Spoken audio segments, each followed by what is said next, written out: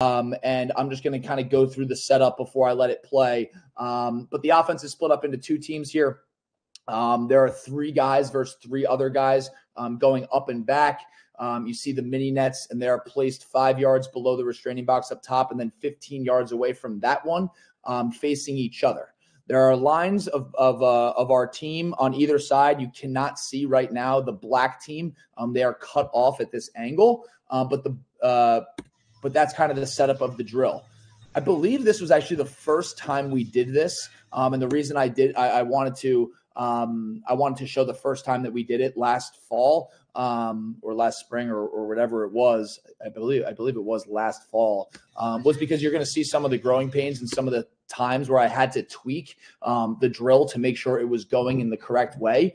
And just before I do kind of start letting it play, the purpose of this was to heighten our level of urgency. Off the ball, with the ball, to demand the ball in your stick, to communicate, and to change from one mistake to making the next play. So like that level of urgency was the purpose. So you'll notice a lot of the times that I stop it, it's because of that, not because of a turnover, not because of a bad shot, not because of poor movement, but because of that lack of urgency that we needed to correct in that moment.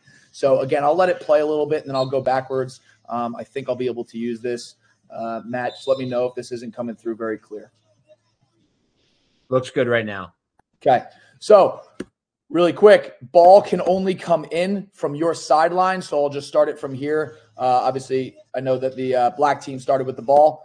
Ball can come in from their sideline only to the goalie. So it can't break up to somebody who is playing defense up here, but it can come into the goalie.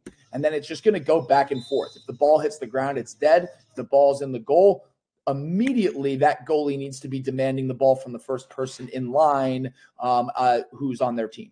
So you see black on offense, right? We're playing our concepts, moving. And now as soon as that happens, blue's demanding the ball. Right there, ball hits the ground, it's out.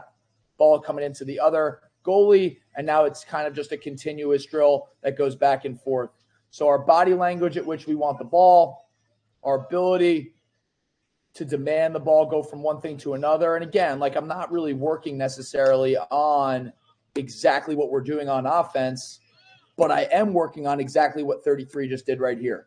So you see 33 trying to make a play. I'm not overly focused on the defense of this and if a goal goes in, but watch his urgency as soon as he gets scored on or a shot goes off to get the ball and get it out and go make a play.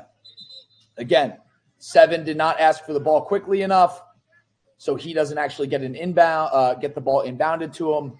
And you see me here kind of making that tweak, making sure that guys are demanding the ball more consistently when they have the opportunity to go play offense with their body language.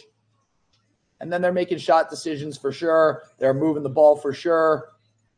Really what I wanted them to be focused on is our urgency getting from one side to the other, our urgency subbing on and off the field, our communication to go get the ball, and it's going to put them in kind of random situations throughout that. You see it as it continues to go. I think you get the flow of the drill. So we'll do this for about, I don't know, we'll go maybe 4-minute halves, where we'll go 4 minutes in a row. I'll let them kind of gather up at a halftime for a minute to talk through what was working, what wasn't working, or if I have to make a point. But it's a good drill, I think, in a good environment to kind of, again, really emphasize our communication, our urgency, and the pace at which we go from one job to the next.